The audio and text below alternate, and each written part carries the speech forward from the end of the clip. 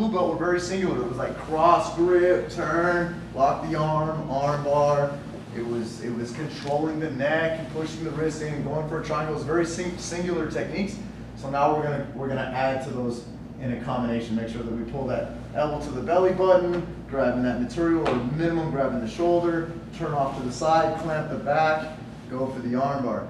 Now I can attack the arm bar, he pulls his arm out, and I bring the leg over the face for the triangle, bring the arm across, lock up the triangle, but then I'm gonna push the face again and go for the double leg over the face arm bar.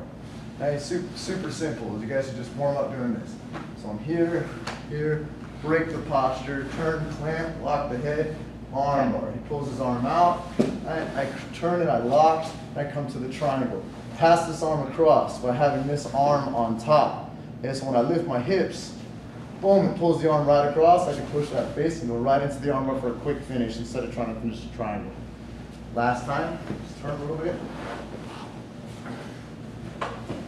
Again, I'm here, I pull across, break the posture, keep the knee squeezed. Don't forget, we can't leave the knee wide, so we turn, clamping high as we can on the back, leg over the face, finish the arm bar.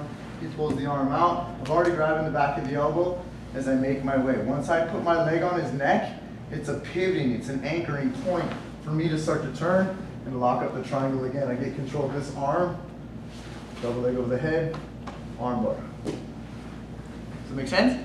Sure. Okay, let's go with it.